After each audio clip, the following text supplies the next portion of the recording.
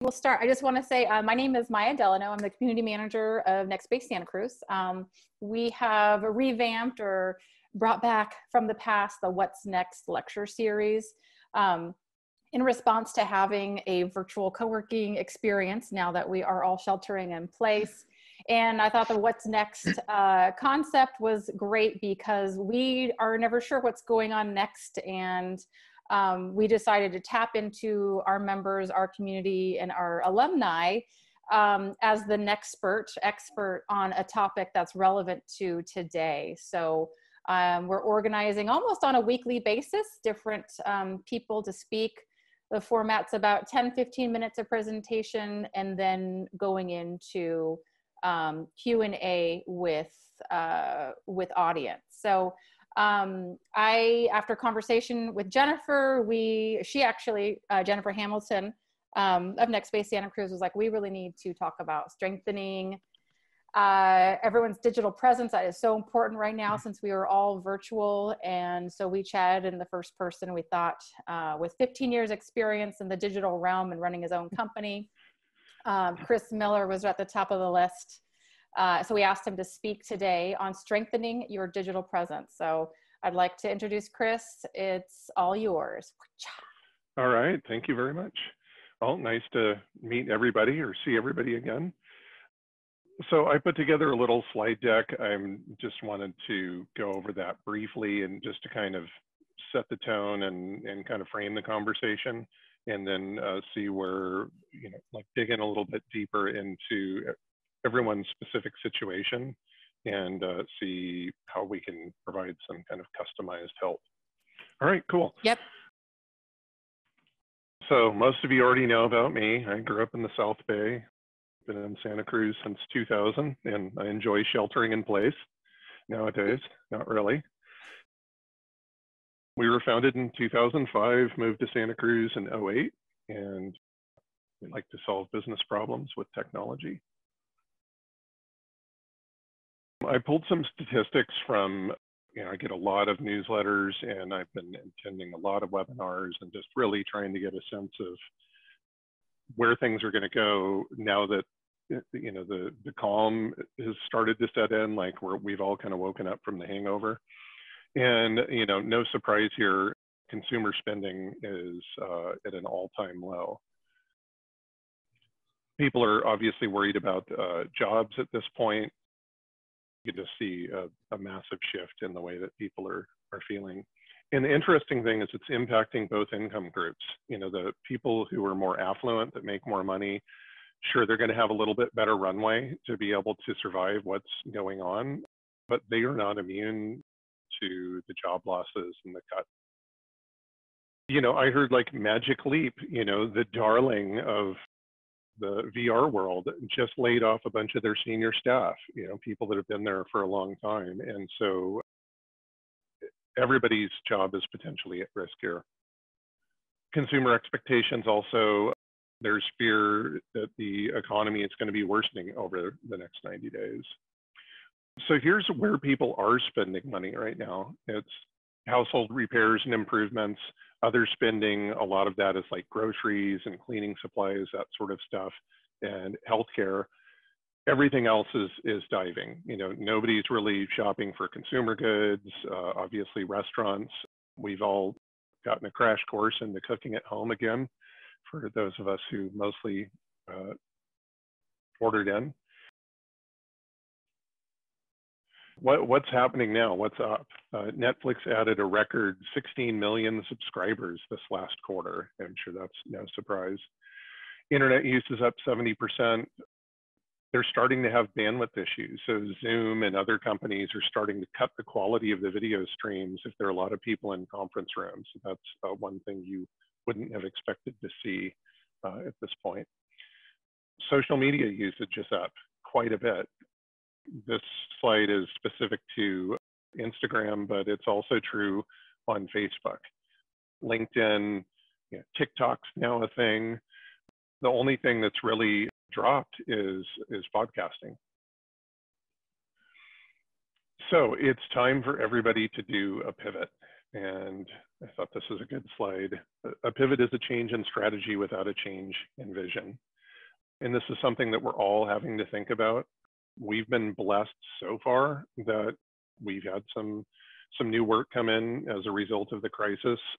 We're working with alcohol distillery to create hand sanitizer and help them with their go-to-market strategy and their promotion and marketing and e-commerce. We're also working with someone who's in e-learning that has a platform that's going gangbusters right now. We're all going to have to think about how we're going to do business in this new normal, because I think we're all convinced it's not going to go back to business as usual as we have known it. There's no crystal ball here. We're still all figuring it out. So obviously one of the new things that we've seen is restaurants are pivoting and they're taking advantage of the home delivery services. We have local options here and global ones like Uber Eats. So I thought this was a great quote. There is opportunity out there even in this time of crisis. You just need to get a little creative in how you promote yourself and how you run your business, and focusing on the right subset of your target marketing and serving the people you really want to serve. That makes your prospecting and marketing easier. So we're really going to have to get to know our client. And I think that some businesses, particularly retail, hey, you've got foot traffic, you're open for business, people just walk in. And so for those businesses that didn't make a point of engaging and getting to know who their customer was on a more personal basis, that's going to have to change. So we need to prepare for the pin-up demand. So what we're all hoping for is that when things return to some semblance of normal, that a flood of business is going to come in. And I think it depends on what kind of business you're in, to what extent that's going to be true.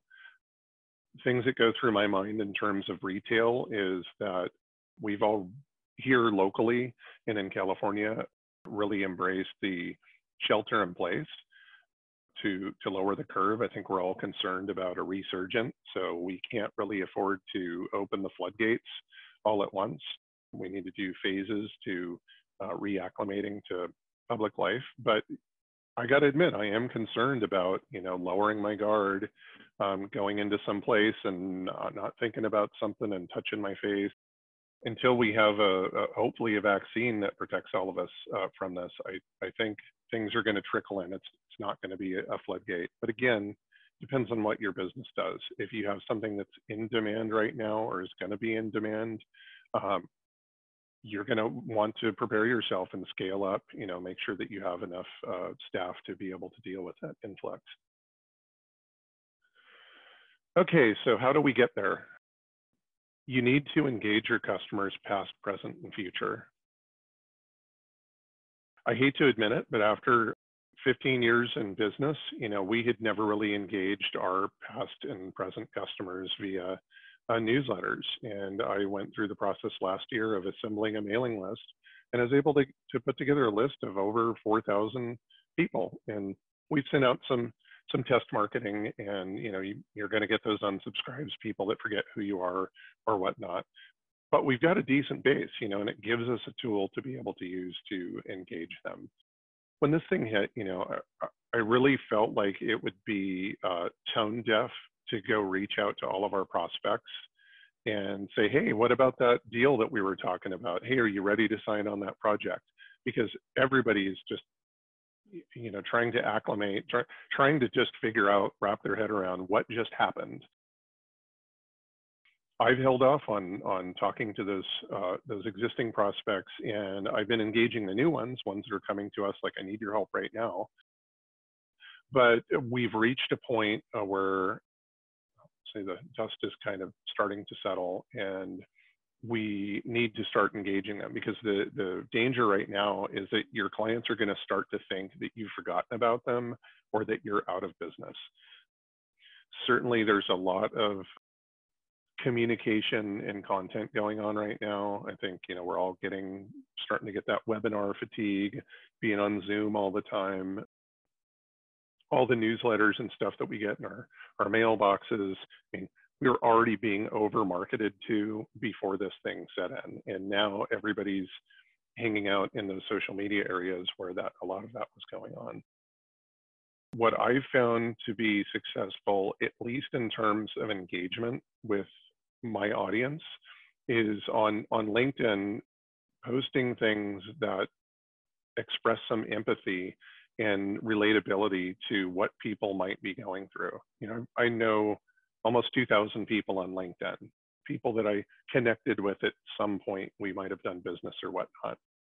I couldn't begin to articulate that list of people. So they're people that I forget how I met them, they forget how they met me, but we're connected. And when I post things out there that express this empathy, I found a lot of engagement, that people are liking those posts. Maybe they're leaving a comment or whatever, people that I haven't heard from in a long time. Of course, then I go out and click on their profile to see, hey, who was that person? Where did I meet them? And in the LinkedIn world, you know, you don't get to stalk people anonymously. LinkedIn snitches on you and it tells that person that you've been on their profile. And it's actually, I think, really kind of cool, because in a business setting for social media, you know, that is another form of engagement. It's like somebody liked my post and I went out to go see who they were and what they're up to today, and they know that I did that. So that showed that I cared enough to go out there. That's my opinion. I talked about building a list. So to the extent that you can go through maybe your Google address book or sent mail, there's some creative ways that you might be able to generate lists and then go out and start communicating with those people. That's a good thing to do. And automation is key. You know, we run a small group. I don't have a marketing department to go out and have this big marketing front for our company. So automation allows you to automate the things that you would normally pay somebody to do. And that sort of sounds bad on the surface, that it's like, oh, okay, well, we're just automating a job out of the way. But, you know, the reality is that, you know, if I could afford to hire somebody to serve certain functions in our company, I would. And since I still need these things, I'm going to automate. And it means that, you know, if you have to do something more than once, then you should look for a tool to automate it. And don't get tied down by I don't want to pay $5 a month or $20 a month or whatever for the subscription. If you can spend, you know, $500 a month on software products that automate something that you would normally pay somebody thousands of dollars a month to do, it's most certainly going to be worth it. Most of the tools are easy to use. Some require some knowledge of technology. And, you know, you can always tap somebody who's been there before, used the tool. There's plenty of info online to be able to learn how to use these tools. Perhaps we can talk about some of that today. Okay, so at this point, I wanted to open it up for discussion. I want to hear about the real problems and the types of businesses out there. You know, what are the problems you're experiencing? And let's talk about how we might be able to help with that.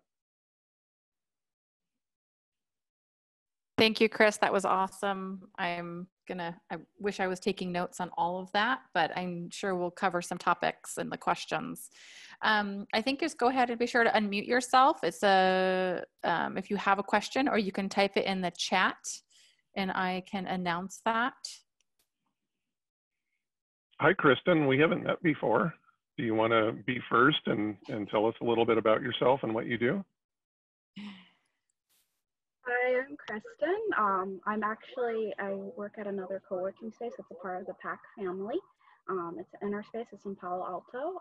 We were dealing with a lot of the same things about learning how to reach people during this time, especially since we can't have that face-on-face contact. So we've been working. We've definitely seen people are reading our newsletters more in that sort of way, but a lot of the things that you're talking about is automation and finding tools definitely hit home. We've been playing with a bunch of new stuff.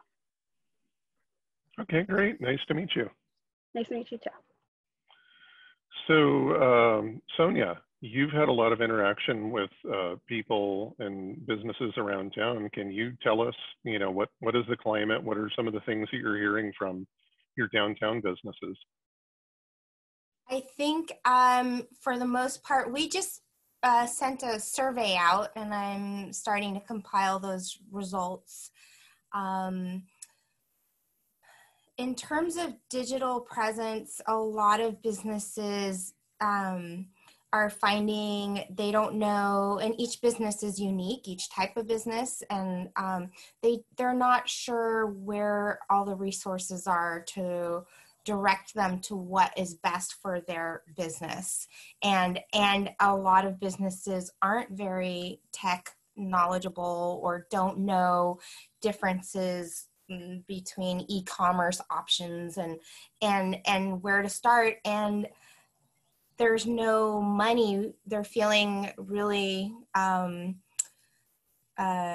short in terms of not having funds to hire a consultant or a marketing agency to do what maybe they would like to do right now. A lot of businesses are trying to shift to more of a digital presence, given the state of things right now. So I don't know if you can recommend a good starting point of resource. I think if someone even created something that businesses could go to and say, hey, if you need to do this, then here's this resource. If you need to add this or create this on your website, here are some options and links to those options. Like, that really is the basic of, for a lot of business owners, they don't even know where to start.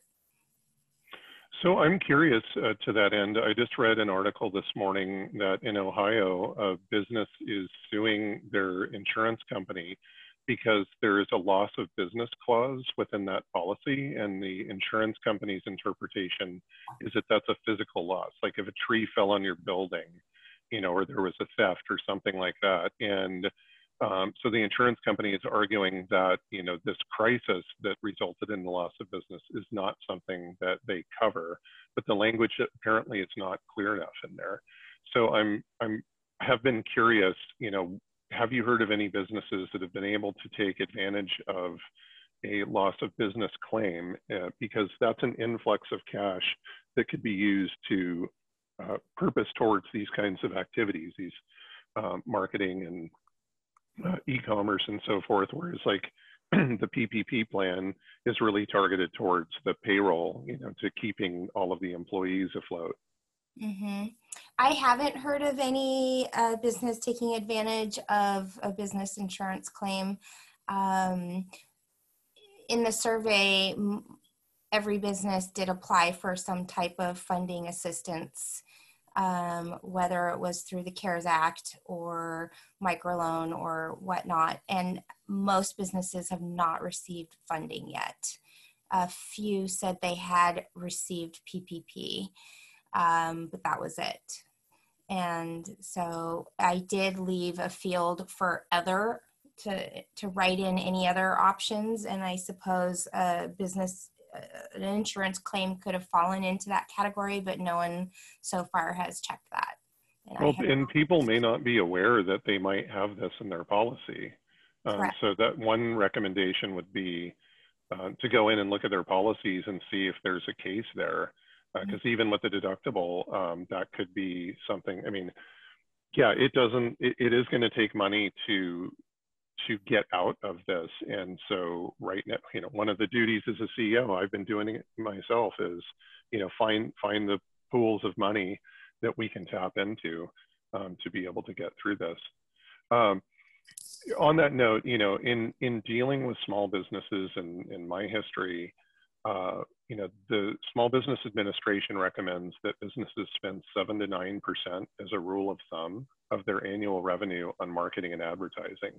And a lot of businesses that I've come across, you know, they don't have a marketing and advertising budget. It's kind of willy-nilly. And I don't think people, when they've started these businesses, are really thinking about, and I have to allocate, you know, 10% and in some cases more of my revenue towards marketing and advertising. So I think it's something that's really important. I mean, that's not very helpful right now if they didn't build that into their budget, but if they can find a pool of money to be able to push to get out of this, that would be a great thing to put that aside.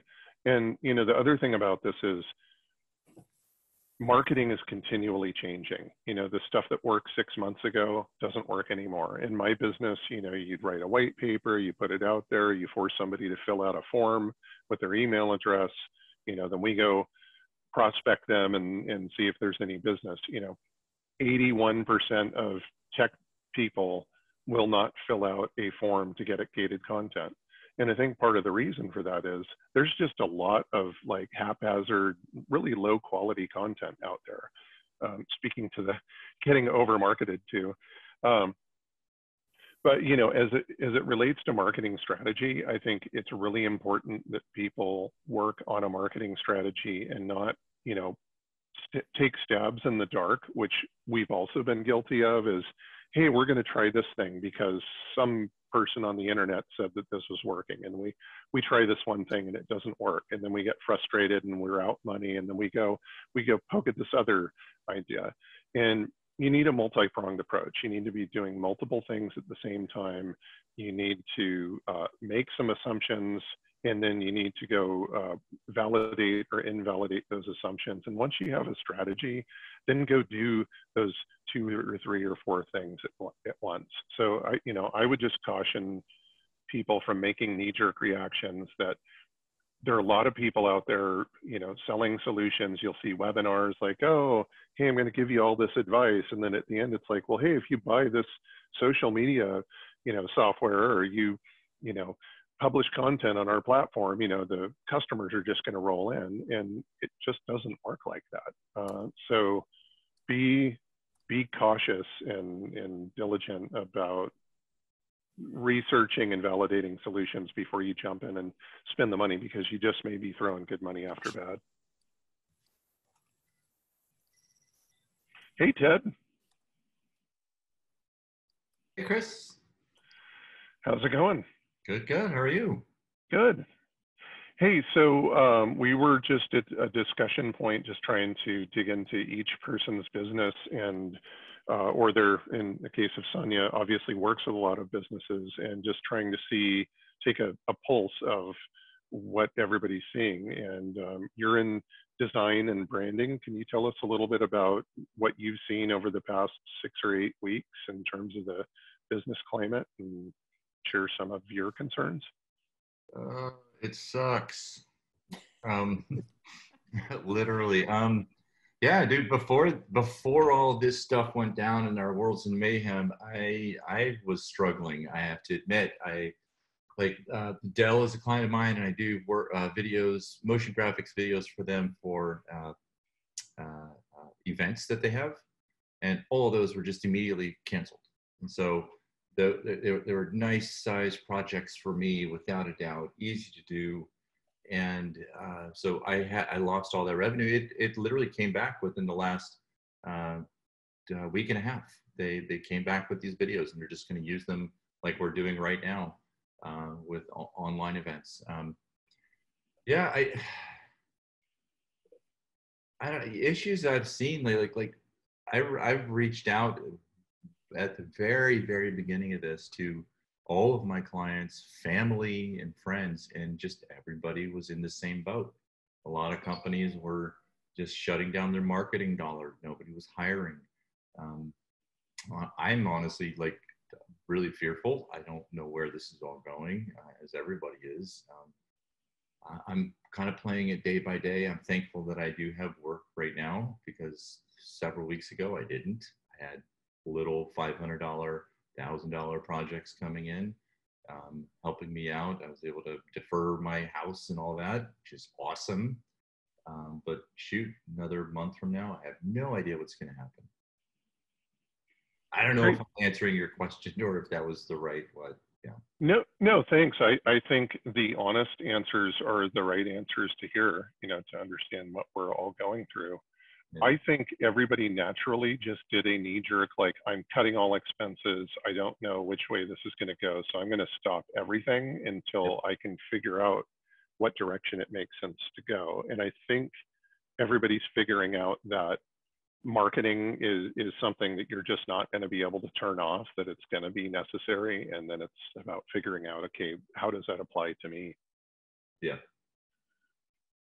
So in terms of the types of business that you have coming in, Ted, you know, what are you seeing a demand for digitally, you know, graphics, in anything on the marketing front? Can you tell us about that? Oh, let's see. Well, you know, I think being that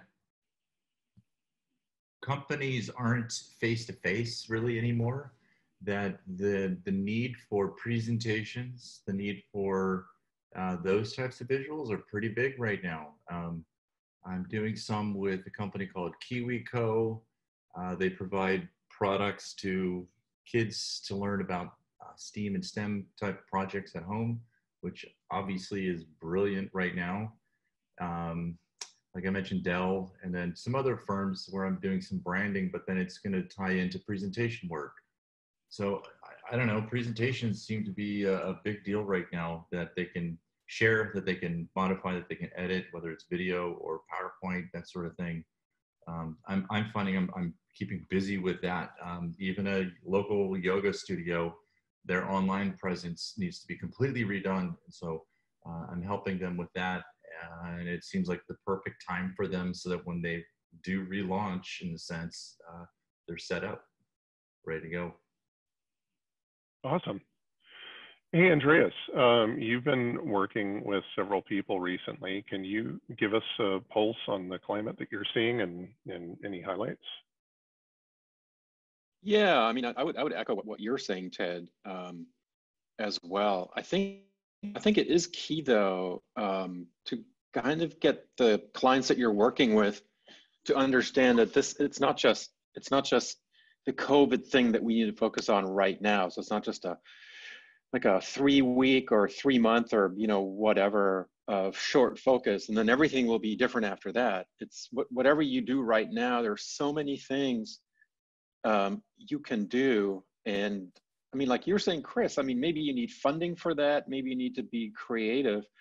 But there's so many opportunities, and a lot of those end up being long-term. And so they will benefit you even when this crisis is over, or especially when this crisis is over and the doors open and you can, you know, embrace your past clients again. You can have new people coming in. And then if you're at a new level at that point, then you're all set.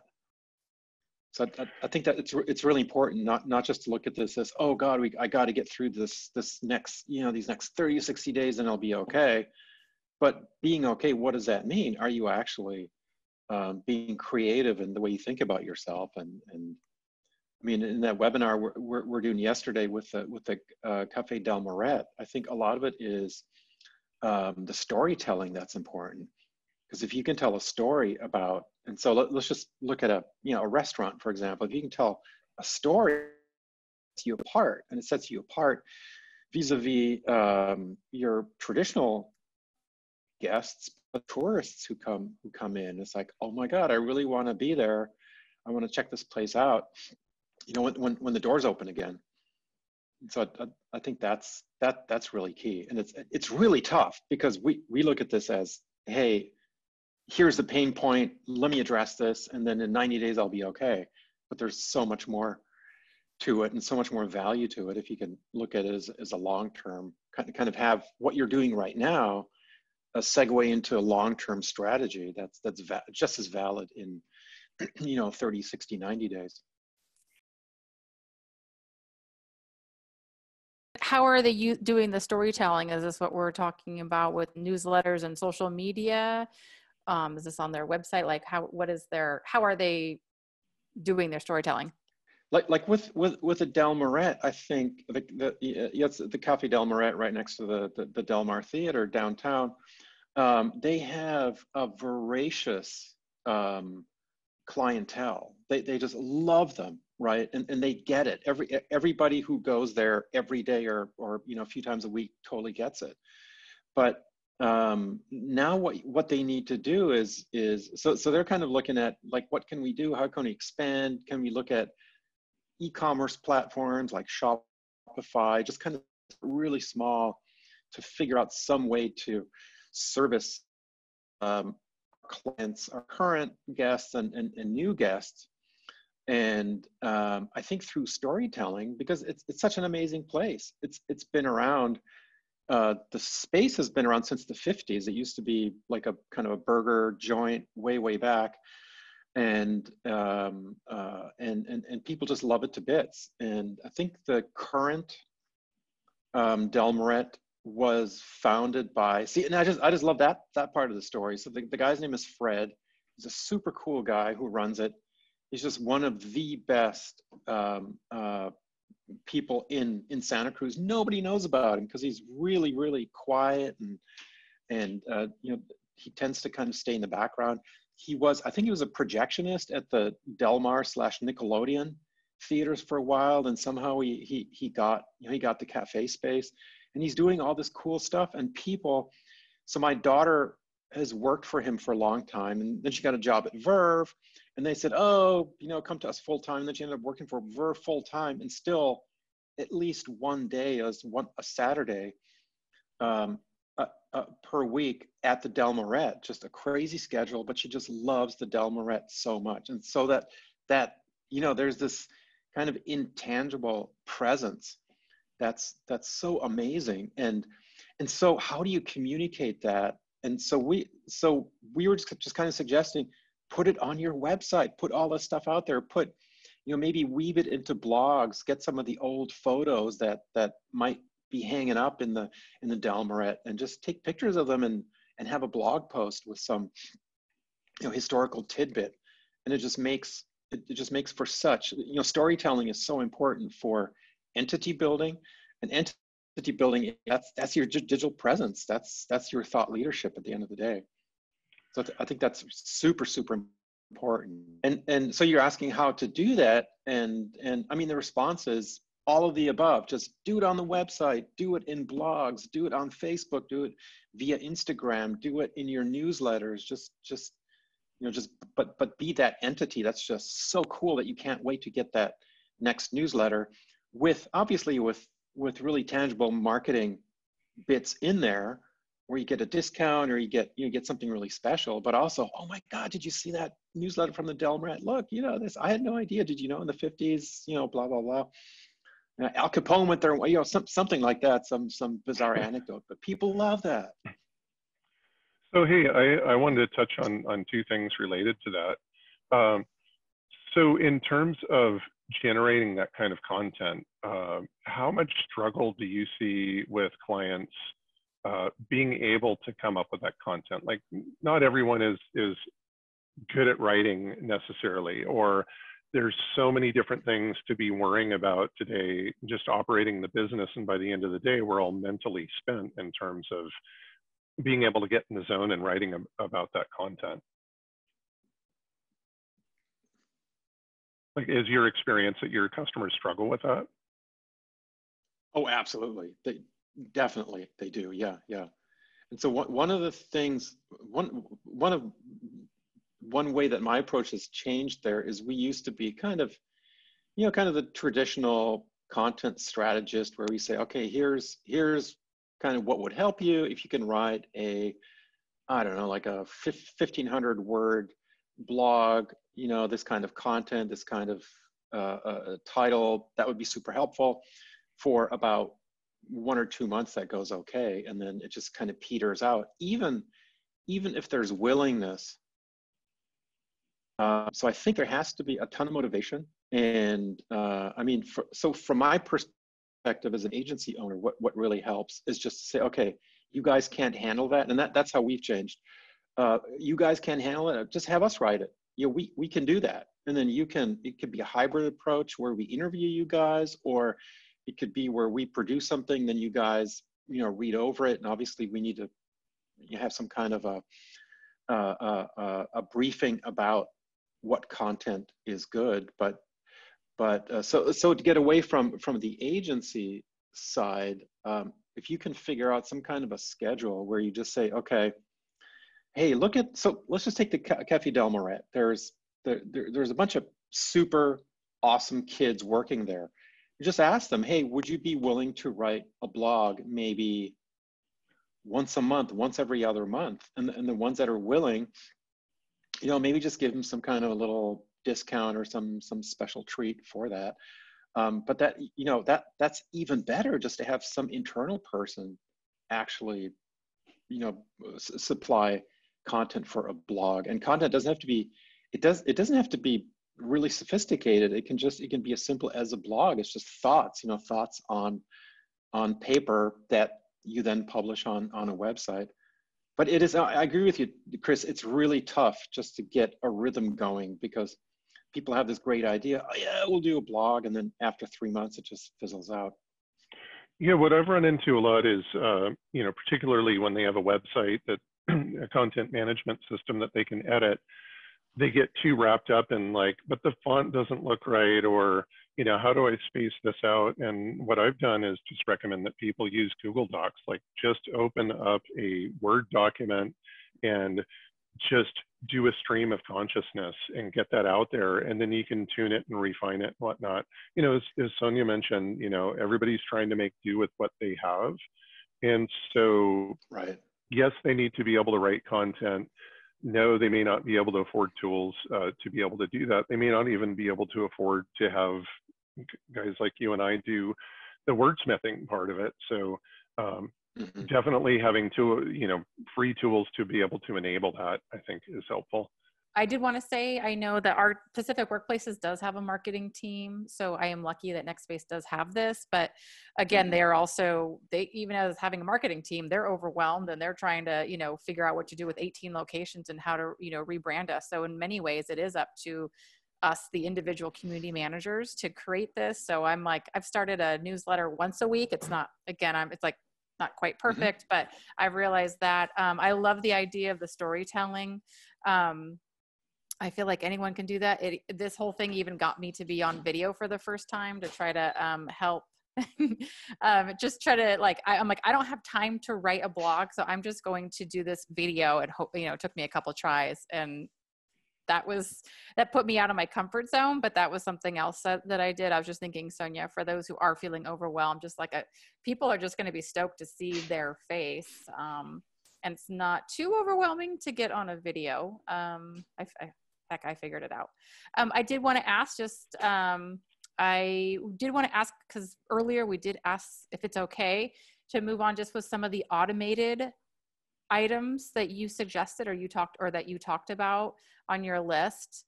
And so I was just curious, for those who do have content ready, or, you know, and who have gotten their emails together and are reaching out on LinkedIn and doing social media posts and blogs, what kind of thing can we do to automate it, especially for those small businesses that, you know, that are overwhelmed right now?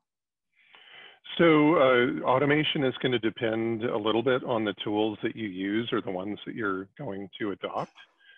So in our case, you know, we use WordPress. It's the 800-pound gorilla, you know, in terms of content management systems. So for us, we use forms on our website, and when people fill out those forms, we actually do an automation that connects it to our CRM system. So we use something called Insightly. It's a not too expensive. It competes with Salesforce and a million other CRM systems. But what it allows us to do is to track that lead in a way that we don't forget. Because if you're just getting those forms to your inbox, I don't know about you guys, but I'm swimming in a sea of emails, and it's really hard to prioritize things. It's also hard to delegate things if you're doing it in your inbox. So if you use a CRM system, you can have multiple people have a login there, and then you can delegate and kind of load share and this kind of stuff. And you can set up automated rules. Like we were working with a salesperson that was part-time for a while, and so I would have the CRM system assign the lead to them, and then if they hadn't responded to the client within a certain number of hours, then it was sending both him and myself a reminder to go, hey, we have not engaged this client yet. You know, if he doesn't have time or he's off or whatever, then I'm going to go in and do it, because I want to make that first touch point so that the customer knows that we're here and we care. I also like the automated reminders to follow up. So in sales, you know, when we start to engage a customer, I don't want to hound them you know, they're busy, you know, they're some of the things that we sell, it's not a like, oh yeah, that's great, I want to buy today. You know, it's the sales cycle is longer than that. So finding that balance of following up enough to show that you care, that you're being diligent, but without harassing them, I think that's important. And CRM for our business helps to be able to do that. Does Salesforce do that if you're deeply connected into Salesforce? Yeah, Salesforce has web forms that you can just copy and paste code into your website, or you can do an integration between WordPress and Salesforce. Oh, so I wanted to touch on storytelling real briefly. So Andreas, I think one of the problems that we have is we're getting over marketed to where the Zoom meeting fatigue and webinar fatigue is starting to set in. People get impatient when they're looking at videos. I was watching a webinar today, and you know, they were talking about the importance of keeping it short, 1 to 2 minutes.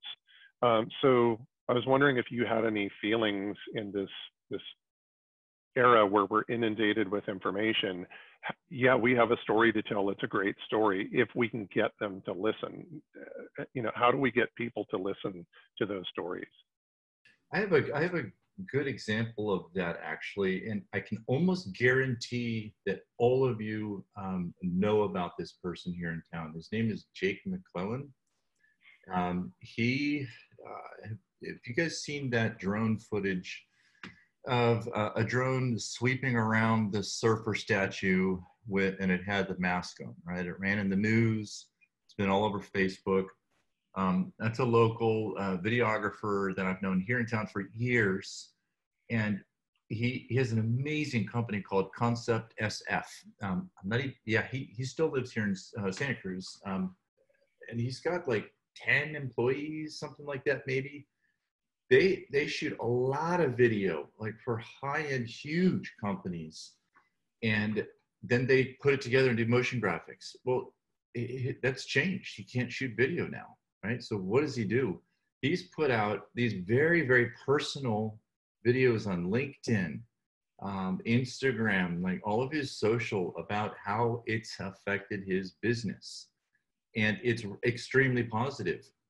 So he's telling these stories about, you know, we basically can't shoot any video right now. Our company is shifting over to, you know, strictly motion graphics. And here's what we're doing. And here's an example of what we've done. Like, he's putting it in a really positive light. Like, that is his story about his business.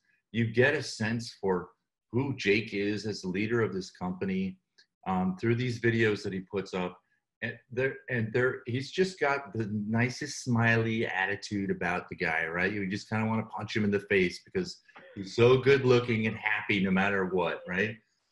Then he's the one who put together that video on his own time of his kids. What was that song? Better Keep Them Separated. He's the one who did that video that a ton of us have seen as well. So he just did that at home just for the fun of it, right? That right there to me is content. That right there is messaging.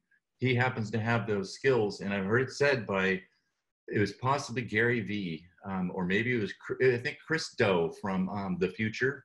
If you don't listen to him, you should definitely listen to him. There's no E in The Future. He says, no matter what you can do, do it. Right? So you can write. If you can design. Jake does video and he does motion graphics. He's putting his message out there in that way, in that format. And it's inspiring. Anytime I see him on LinkedIn, he's got hundreds of likes. He's got dozens of comments. Keep it up, Jake. Like, that's amazing, dude. Like, on and on and on. That's what I would put out there. No matter what platform you're putting out your content, your stories, keep it personal. Don't get too down. You know, like, I jumped in first thing here and I was like, this sucks, right? But like, keep it positive and keep it like, this is what we're doing. This is where I am going. Others will listen and they'll follow and be inspired by it. That's my take from Jake. Andreas. Yeah, I hear. Oh, I totally agree. Oh my God, just being personal. I recently wrote a blog post, just a little article, and I was so just freaked out by everything. This was when Santa Cruz decided to follow the other, was it 6 counties with a lockdown back March 16th. And I thought, oh my God, everything's falling apart. Did a little bit of research. And then I was just super honest. And I mean, I didn't know how it would look or how it would work. And, but I think just kind of opening yourself up and just sharing who you are, it just happens so little because we build up this armor and we try to sell this corporate approach and, hey, we're tough and like, here's a business strategy and we're not really human beings. If you can just get past that, I think people love that. And then also try not to continuously sell things. I feel like my secret sauce for networking with other people and just in general is you just kind of go into an event or a relationship or conversation really not expecting anything, because if you can kind of take a step back and you can just say, hey, I'd like to just to experience this person, to know this person a little bit better, and suddenly something will come up, you know, and you know, it could be 6 minutes later or 6 months later, it could actually end up being an introduction into potential business for you. So I think the less you push the whole idea of, oh God, I gotta be the salesperson. I got 5 minutes left. I have to provide my pitch. If you can just take a step back and just be yourself, in your storytelling, I think that really makes a big difference. Yeah. That's awesome. Speaking of 5 minutes left, I just want to make sure we cover a few things. I grabbed this screenshot of a webinar I was on just before this, and I thought this was a good one, talking about, you know, what story you should tell. And of course you want to talk, you know, explain who you are and it says your values. But you want to focus on them, not about you. And so make sure that it's really brief what you're saying about yourself, and, you know, start talking about them, making them the focus of this. And then lastly, I had this, just how to engage and sell, and just some ideas, some of which we've talked about, but just things to take away. Videos, obviously, short explainer videos are one thing that some people are still claiming work. Oh, great quote about this is that, you know, there are a lot of cheap services out there that'll make these explainer videos, but the quality is not really very good, even to the undiscerning eye. They're going to know it's not good. They may not know why. And one of the quotes was, you know, you get to have a restaurant and have this beautiful steak, and you serve it on a plate with all of the garnish and everything, and you have a picture of that, or you have a picture of the steak on top of a garbage can. You know, it's still the same steak, you know, it's still going to taste great, but, you know, who's going to want to buy the steak off of the garbage can, right? So investing up front in a better quality video is likely to give you a better result than to not invest in the beginning and pay for it later on, that you produce this content and nobody cared to look at it because it was low quality. Or, you know, opportunity cost is huge. You know, you want to convert people sooner than later. So just focus on as much quality as you can put into it. But, you know, as Ted said, you know, do what you're able to do. You know, we're not all good at doing content writing and video production and, you know, blogging and all of this kind of stuff. So I think it's important to do something rather than nothing. We talked about e-commerce. Digital ads we didn't talk about. I think, you know, huge increase in social media time. Facebook's got the better demographics for filtering and kind of targeting your audience. It's really easy if you're just trying to market to people in Santa Cruz or the surrounding areas. There are demographic filters for that. So I think, you know, posting on social media is great, but only your audience and their friends are going to see it. You know, it's free. I'm not saying you shouldn't do it, but consider the digital ads because they're not horribly expensive, and you can get a broader audience outside of the people who follow you. Email marketing, I think, not overloading people. I'm a customer of NextSpace, so I don't mind getting those once a week emails. Our customers, many of whom are past customers or not customers at all, I don't think they're going to tolerate me sending out something once a week. So, you know, I might do once a month and try to put content in there that's interesting and general principles and isn't so salesy. But as Andrea said, to sprinkle some marketing things, you know, if we have an offer, or maybe it's just, hey, here's how we help this one customer, you know, that's something that might be relatable to a new potential customer. There are lots of video chats that are going on these days. So that is a way that's, you know, virtually not expensive at all to be able to invite people in and to engage and talk. And so that is all I've got. Does anybody have any final questions or thoughts? This is Maya. I think that, I mean, that really wraps it up perfectly. But Chris, I just want to say a huge thank you, and for everybody else who participated. Such a fantastic collection of brain power and experience here. So I just, Chris, thank you. I really appreciate your time and everyone being here today. Yeah, thanks for the opportunity. Everybody. Bye. Thank you, Chris. All right. Thanks, Chris. Thanks, Chris. Yeah, thanks everyone for participating. It was amazing. It was so good. Thank you. All right. Thanks. Bye.